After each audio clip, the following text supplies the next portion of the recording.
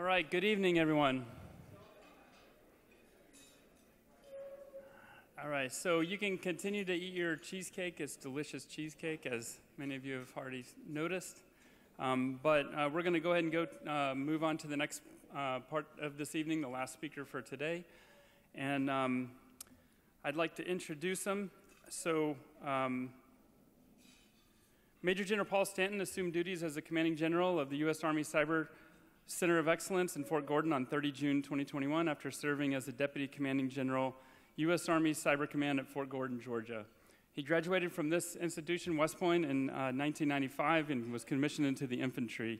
He transitioned into the cyber branch in 2015. He's earned 3 degrees in computer science, a bachelor's degree from the United States Military Academy at West Point, a master's degree from the University of Illinois, and a doctorate from the Johns Hopkins University. Now, I'd like to just give a personal note here about General Stanton.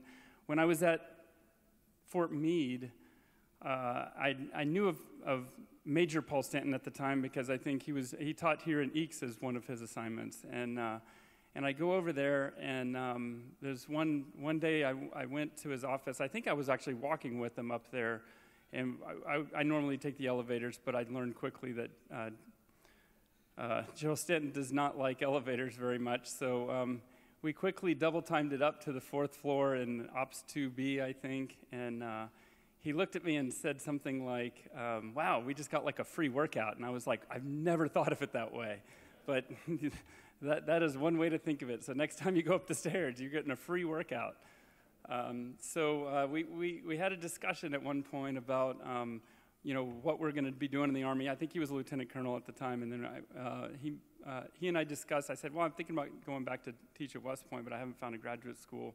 He's like, what are you thinking of doing? I was like, I don't know, like data stuff, visual stuff. He's like, you got to meet this guy Randall. And I was like, I don't know who Randall is. So we went and had Vietnamese food, I think, down in D.C., and I met Randall Burns, Dr. Randall Burns, who is a Johns Hopkins computer scientist. And sure enough, that's how I met my PhD advisor. Now, what I remember going home thinking, I could do this. And I told my wife, this is going to suck. I mean, there's no doubt in my mind that following in Colonel Stanton's shoes of trying to do a computer science PhD on an Army timeline is probably going to be rough.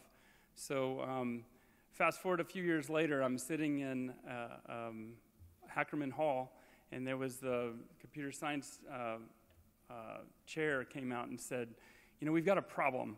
It takes about 6.7 years to graduate a computer science PhD at Johns Hopkins, and that's just too long. And so I'm looking there, and I'm sitting next to Randall Burns, my advisor, and as we looked at this chart, it has all the people that were at the 6-year mark, but as we go to the left, there's this one dot, and it was 3 years. And he's like, that's Paul Stanton. And I was like, holy crap. So with that, I'll pass it over to General Stanton, who is the first, as far as I can tell, Johns Hopkins graduate of computer science and the Whiting School of Engineering that could pull it off in 3 years. So thanks, sir. I appreciate it.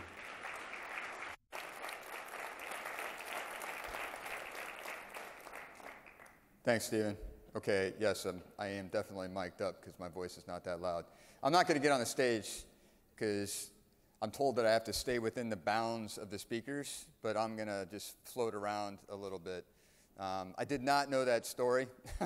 I appreciate you embarrassing me if I don't know if my face is red or not. But Colonel Hamilton and I we do have some history. And when he sent me a note a couple months ago and said, we're looking for a keynote speaker at our conference, here's what the audience is, here's what the class of 1970 has set up. Do you think you have time? No, but I'll make it. Because it's that important to have an opportunity to talk to this amazing group of current and future leaders. So let me first say thank you to the class of 1970, to Mr. John Collins and Mr. Frank Monaco, Colonel retired Frank Monaco. His son and I went to high school together. And, you know, there's like 6 degrees of separation for all you data scientists out there, right? We had an enjoyable dinner catching up. But thank you to the class of 1970 for the concept of putting an entire cohort of our cyber leaders in one room. And yes, we can include our midshipmen. Yeah, because they are valuable members of the team. You heard about 5 times today that cyber is the ultimate team sport. You're going to hear me say it probably about 5 or 6 more times during the course of the next half hour or so. Let me say thank you to the Army Cyber Institute for putting this together. A lot of thought, time, and energy goes into the coordination. Things like doing an icebreaker last night. And then when I walked up and did a quick discussion with many of you through the course of the day, you were talking to people that you had just met. That's a huge part of the point, because this absolutely is a team sport. Because what we do is so challenging, there's absolutely no way that you can be the expert in all of it. You have to be good, but you can't be the expert in everything that we need our cyber forces to understand and know how to execute. The folks that are in this room, your cohort, will be your friends and your colleagues for the rest of your lives. Whether you stay in uniform or not. Because the bonds that you make through the challenges that you'll face, you'll learn how to depend on each other in very powerful ways. And God forbid we need you to do it in combat, that bond is unbreakable. So you're in a powerful setting that is setting the conditions for your future, in uniform and out. Quick thank you to the officers that are in the room with us tonight. You start to really date yourself when you see your former students being speakers in a panel. But I also have to say that I'm pretty proud of the fact that folks that I had the opportunity to work with, whether they were in my class or not, I recognize many from my time when I was on the faculty here at West Point. And let me tell you that we picked the right folks to come up here and provide operational expertise and a step closer to what you're going to be doing in the near term.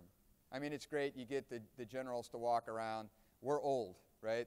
And we're more than a step removed from company-grade leadership that you'll be executing in the near term. So I appreciate the officers, the NCOs, the warrant officers that are dedicating their time to come up and offer their perspective. It's not lost on me, I'll just be clear. No one remembers the guest speaker at these things. Like, literally no one does. A benefit is that you've already had chow. You know, it was good food all day. Again, thank you to the class of 1970 for putting on a great spread. But you never remember the guest speaker. You could know me as like answer number 10 on your on the survey from last night, the scavenger hunt, right?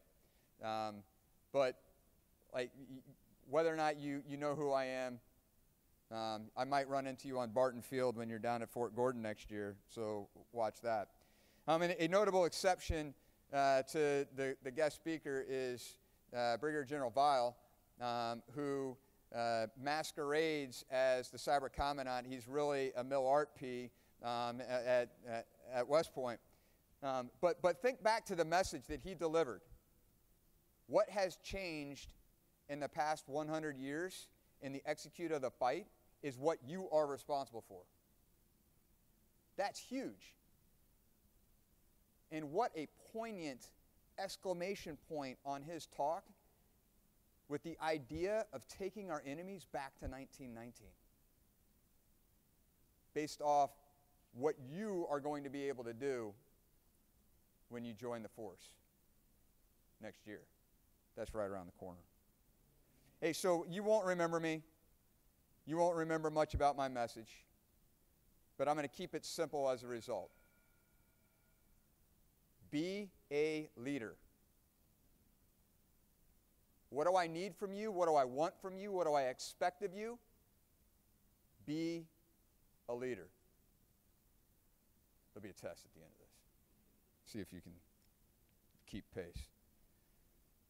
One of the most critical aspects of leadership, and specifically leadership in the military, and even more specifically leadership in the United States Army, I like to refer to it as the trust continuum.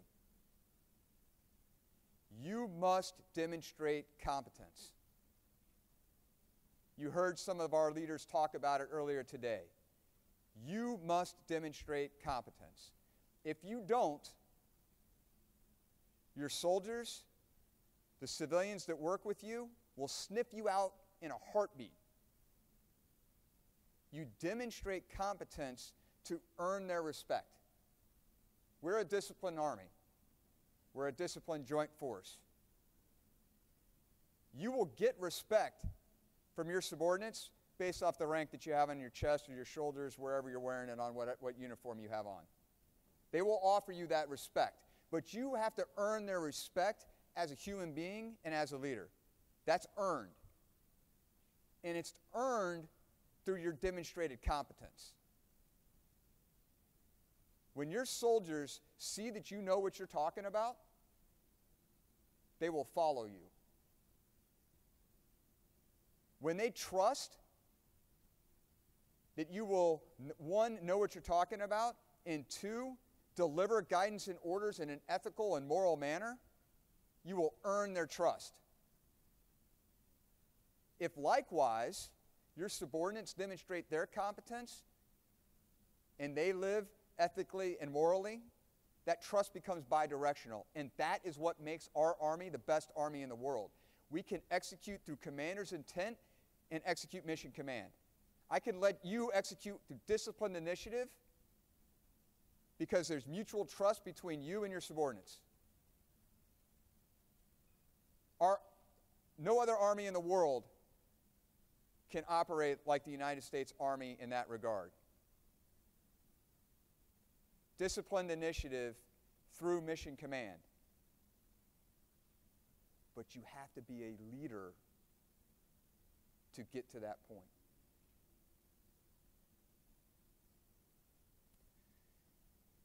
Competence, you heard Major, I can't get over saying that, Keith, I'm going to keep doing it. You heard Major earlier today talk about technical competence. And you heard Jason DeCourcy talk about what it means to be a tool developer and how you have to have skills. Absolutely the case. You are a special group. For every one of you that's in the room tonight, there were 10 more that wanted the seat that you're in. We don't have a problem recruiting officers that want to become cyber officers in our Army. You earned the seat that you're in. How many stripes are on the shoulders, on the uniforms in this room? How many stars are on the collar? I know what that means. I can read the room. I know who's in here. I also know that General Weil and his team recruited you and have been talking to you for a couple years because we need the best and brightest. You passed that test. Congratulations. Now wrap yourself in a warm blanket of confidence and get ready to get to work. Because you must be a self-directed learner. In order to be technically competent in the cyberspace warfighting domain, you must be a self-directed learner. The rate of change of technology and the rate of change of our enemies and our adversaries is too great. What you know today will not be what you need for tomorrow. We must continue to learn. You must continue to learn. It'll change by the time you finish BOLIC. It'll change by the time you get to your first unit of assignment. You've got to stay on top of your game. However, back to my first point about who's in this room, your cohort. You cannot be an expert in everything. You have to understand, as an officer, the entire warfighting domain. But you can't be an expert in networking, in forensic analysis, in big data analytics, and the list goes on. You have to know who's in this room with you, that who has that expertise, so that when you need to phone a friend, you know where to find her or him. And then you have to bring your game. Collectively, we have to work together. You may be an expert in routing, and you may have studied the Cisco command line, and you got it down, and you're hot on how to configure a router. Do you know how to configure a Huawei router? Do you know what the firmware inside the Huawei router looks like? Do you know what happens when you issue a command, how it operates on the inside? I'm not asking Jason, he probably does. You have to be a self-directed learner. You have to be humble to recognize that you won't know everything, and you must lean on each other to develop that technical competence and expertise.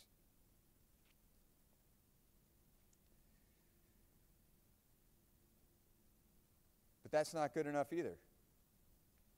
Forgive me for the midshipmen in the room, but when you graduate next year, it says U.S. Army on your chest. So you must be a technical professional, and you must demonstrate your competence. But don't ever forget that you're an Army professional. And with that comes expectations. I expect you to know your troop leading procedures, as discussed earlier this afternoon. I expect you to understand the military decision-making process. I expect you to understand the vernacular of our warfighting forces. If you are a technical expert and you can't effectively communicate to a warfighting maneuver commander, you're no good to me. You've got to be able to communicate it. A great idea that you can't communicate is not a great idea. And we have a community inside of our profession that expects you to communicate using the terms of our profession. We cannot have a 3-star general sit on a conference panel and talk about dolphin speak. That's not okay. It's on us to be able to take a highly technical topic, incredibly complex, and put it into words and concepts and visualizations that our community can understand. That's when we become effective. Think about the inverse. What happens the first time the battalion commander asks the 17 Alpha in the formation something about cyber, and that 17 Alpha doesn't have the slightest idea? You're instantly marginalized. And how many 17 Alphas, remember the charts from earlier today? How many 17 Alphas are in the formation out there with the infantry and armor and field artillery battalion commanders? You're it. You're alone and unafraid as the representative of understanding our warfighting domain to the rest of the Army. If you're marginalized, guess what happens in that leader's eyes? Cyber is shut down. I asked a cyber question to the cyber expert. That expert couldn't answer it. I don't have time for this. I'm going back to the map board, and I'm getting ready to go shoot, move, and communicate, salute turret, and engage targets. And that is not okay, because our maneuver forces will die in combat and large-scale combat operations without your support. Remember what happened over the last 100 years? What's changed is what you're responsible for. The enemy can see you on the battlefield. MDO FM 3.0 says you must operate under constant observation. It is not okay for the maneuverist to ignore what you have to say. So be able to express it in terms that resonate with the maneuver commander. And don't be timid and shy about it. Be a leader. Walk into the command post with your chest up like you know what you're talking about, because you do, and then effectively communicate it to that commander in terms that he or she understands. That's being professionally competent. Put those two pieces together. You've got to be technically competent. You have to be an Army professional. Be a leader.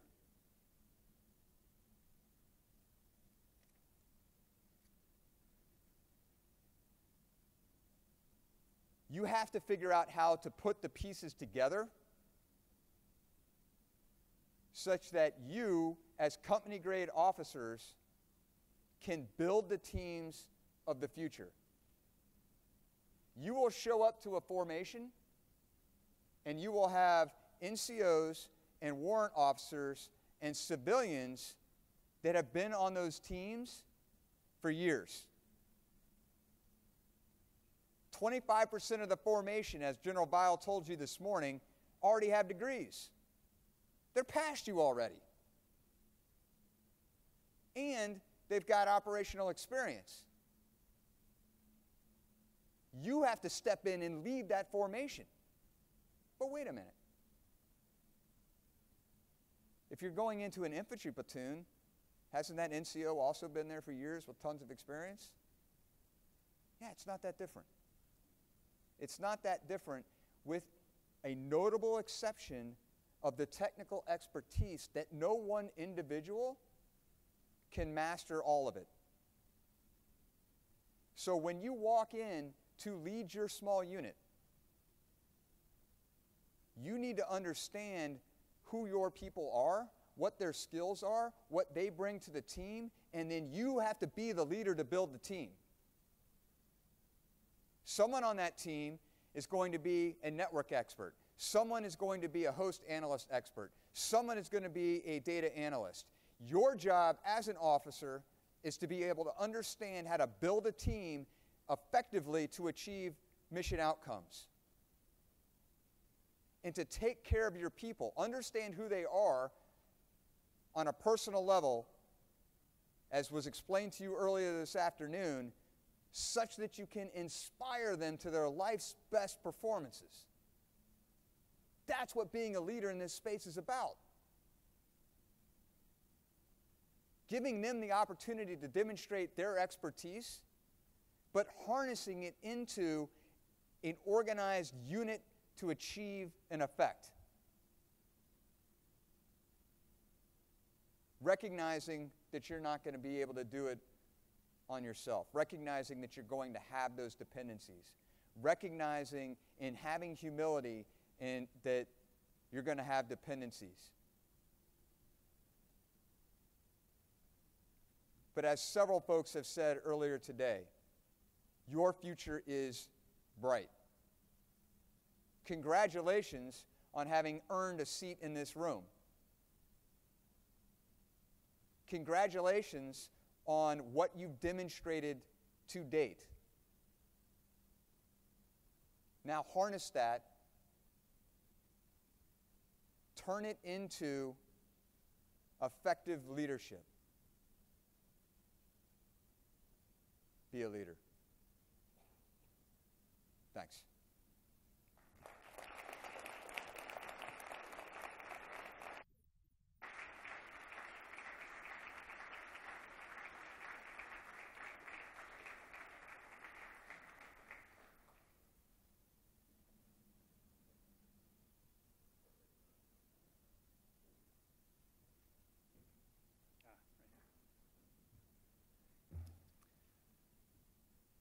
All right. So last night we had this challenge that everybody participated in, which was awesome. And we have some winners for it. So the winning team is Blueberry Grunt, which is Seth Benson from USMA and Brendan Ward from the University of Akron. Come on up.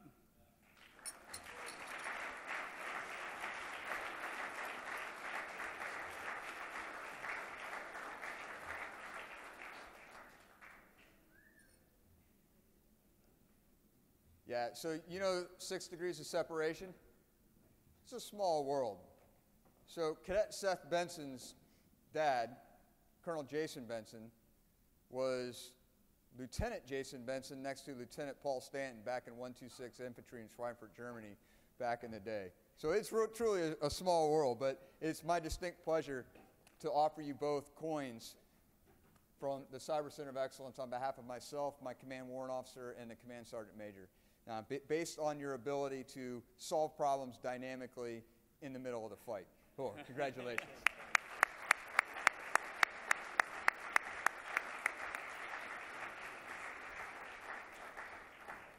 All right, I'd like to present a gift to General Stanton for his great words tonight. Inspirational, motivational as always. Thank you so much, sir. Appreciate it, Stephen. Thank you. All right, thanks, Steve.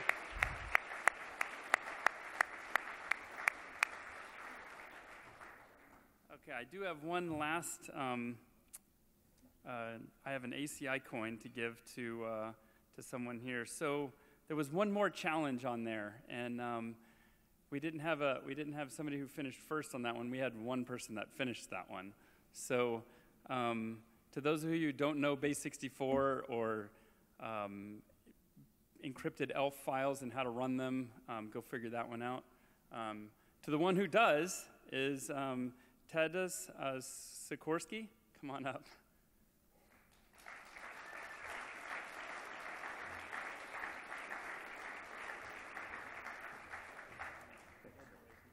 Great job. All right, we'll do that.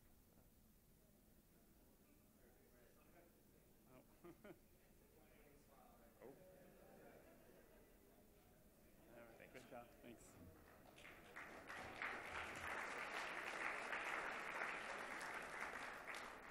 And I did forget to mention, he's actually from Johns Hopkins again, so talk about the separation. There we go. Okay, so that's all for tonight. I have just some admin notes for tomorrow. First of all, you need to be checked out at the Thayer before tomorrow's sessions. So if you're going to be here at breakfast, you need to be checked out when you get up in the morning. Check out, get all that done. There will be a place for you to store your luggage there. And same time as today, 7:30, the Thayer will have the luggage room, and then after the sessions, buses will go back to the Thayer Hotel. You will have about 15 minutes to change, so good dressing drills going on when you get back there, because the buses are going to depart at 1300. There will be some room set aside so you can change there before you get off. So just keep that in mind, that you're going to have a short amount of time once you get back. With that, have a great evening, and we'll see you tomorrow morning.